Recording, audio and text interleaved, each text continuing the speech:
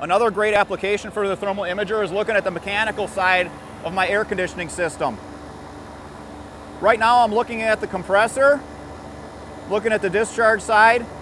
I can check the hot gas line. I can look at the suction line. When I'm looking at the suction line, what I'm looking for is possible flooding back with refrigerant.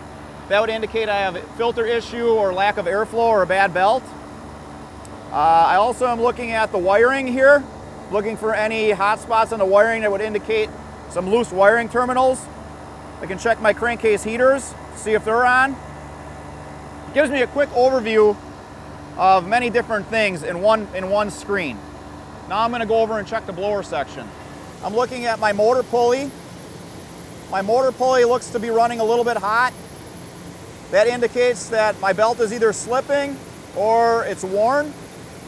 I would probably replace the belt or tighten the belt. I'll have to look at that. I'm going to check my fan motor, check for any overheating, indicating the bearings could be going bad on the motor. We'll check my idler pulley. So in just a few minutes today, I was able to use the thermal imager, giving me a brief overview of many different parts of this rooftop unit.